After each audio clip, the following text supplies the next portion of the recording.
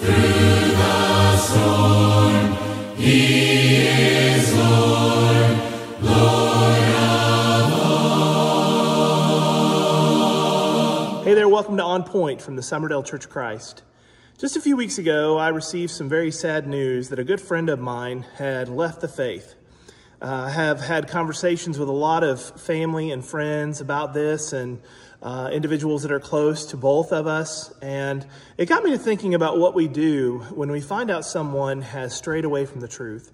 How do we handle that? What do we say? Well, I know that there is a plan in Matthew 18 that Jesus gave the apostles. He said you've got to go to the individual.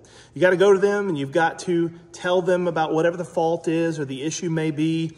In fact, Paul will say in Galatians 6, you go to them in a spirit of gentleness and you talk to them. The hard part sometimes for people is because they feel like they're being judged or maybe they're just trying to get away or run away from something. But maybe you are the person who could help them, to throw them the lifeline, to snatch them from the fire.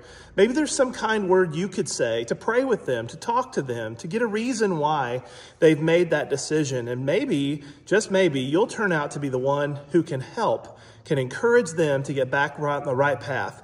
I encourage you to think about that today and pray for those individuals you know that have left the faith, and then let's go do something about it.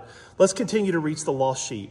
Hope you have a great day. Thanks for tuning in to On Point. Through the